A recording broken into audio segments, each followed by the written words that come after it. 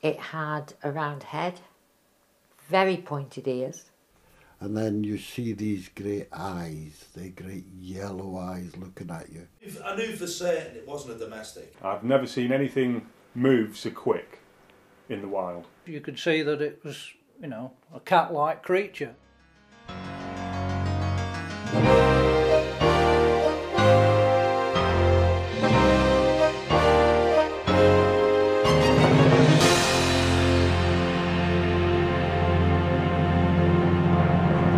Britain, home to many myths, legends and superstitions, none more prevalent than the legend of the big cat. But is it simply a legend, or is there something more to it?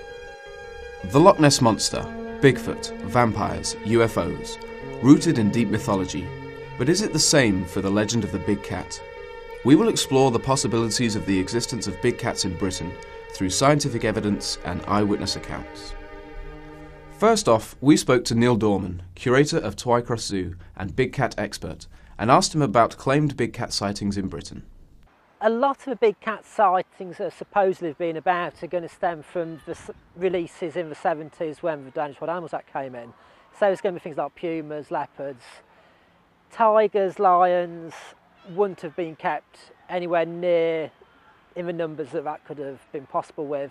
Things like snow leopards, Amur leopards, which would adapt perfectly to our climate, just wouldn't have been in private collections or in private hands at the time. So that just wouldn't be a case. A common explanation for the existence of big cats in the wilds of Britain is the Dangerous Animals Act of 1976. The problem of keeping exotic or dangerous animals as pets was one that had persisted from Victorian times. As a display of wealth and stature, private menageries were often showpieces for the homes of the rich and famous. However, the keeping of such dangerous animals as leopards proved to be difficult. It is feasible that those who could not handle the upkeep of these demanding animals would either kill them or release them into the wild. The desire to keep exotic pets has led to numerous new breeds of domestic animals, such as the Bengal cat, a domestic cat crossed with the leopard cat. Although exotic in appearance, it is purely domestic by nature and poses no threat to its keepers. It is also only slightly larger in appearance than a normal domestic cat, not really easy to mistake from one of its larger cousins. In 1960s Britain, the keeping of exotic pets was again in vogue. An imitation of a big cat would not do, and again, those wealthy enough were freely able to purchase tigers, pumas and leopards. If such an animal were to escape, the safety of the public would be at serious risk.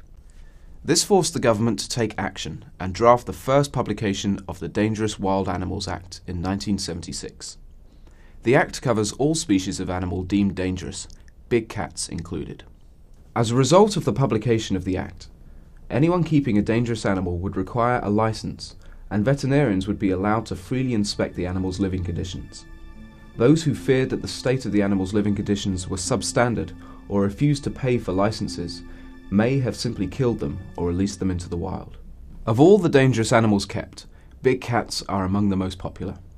In the year 2000, 169 licenses for big cats were granted, including 10 tigers, 3 pumas, 5 lions and 26 leopards. It would seem the desire to keep such exotic animals is as common today as it ever was. We contacted world-renowned big cat enthusiast Mark Fraser.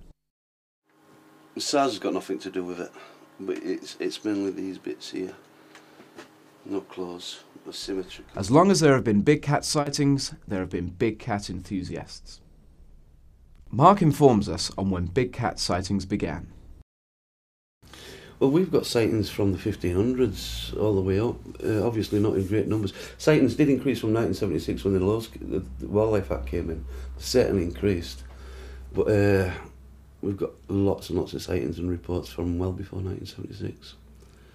Sightings have been consistent right up to the present day. Keith Butters contacted us to show us some CCTV footage that he believed to feature a big cat. I was just going out to a school governors meeting and I'd sat talking to a man on the wall at the top, and I just looked across the field and I saw this big black thing. I wasn't really sure what it was, and it's only we got burgled that night, so we managed to look on the CCTV footage, caught burglars, but we also rewound it so we could have a look at this, whatever it was on the screen, and it appeared to be some sort of big cat. I'd heard of the cat sightings before and never thought anything of it, and then once I've seen this on the CCTV, I'm convinced that there is something there. Not only that, I saw it a couple of days afterwards in the field behind, and that just confirmed to me what it was. And if you just actually look to the right tree on the TV, you'll see the cat suddenly appear and run towards the big silage bales that we have as it leaps over the ditch.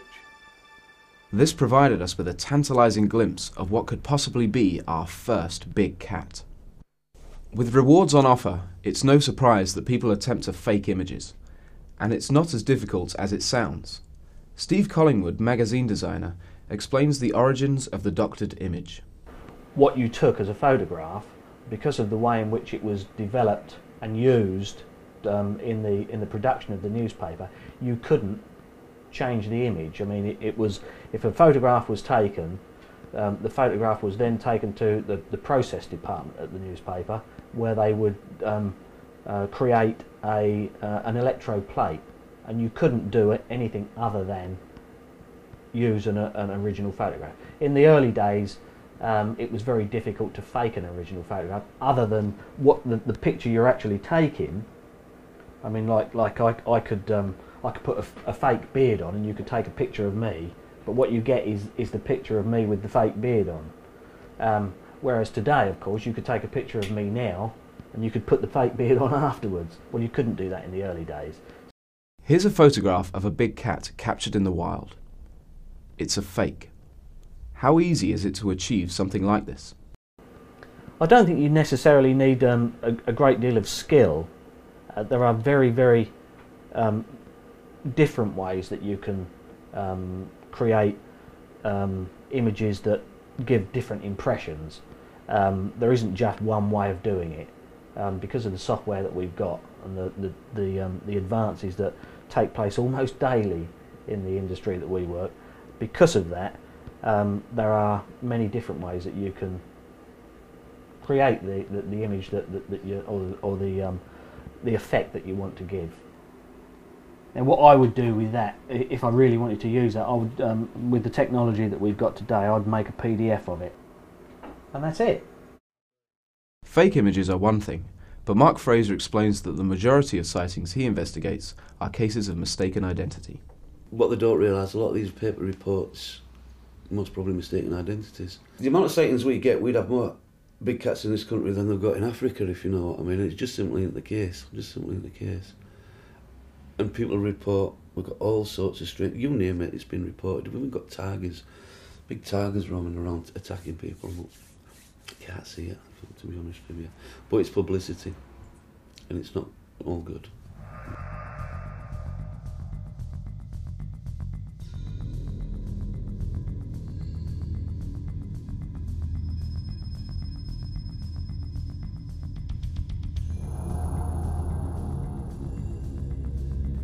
It's no surprise, with Lincolnshire being a mainly rural area, that big cats could exist in the wild with little detection or human contact. This map outlines the hotspots in the Lincolnshire area. But do the people of Lincolnshire think that the big cats are out there? We asked them for their opinions. I would want proof that they are. I have doubts about that. I don't think there are any big cats roaming around in this country at all that would know about it. I think so, yeah. Yes, I do. I think it's very possible. I don't have reason to think it, but I mean, animals get everywhere, and therefore I think it's possible that a cat is there. Probably one that's escaped from somewhere. As news of our investigation spread, more people felt comfortable to talk to us.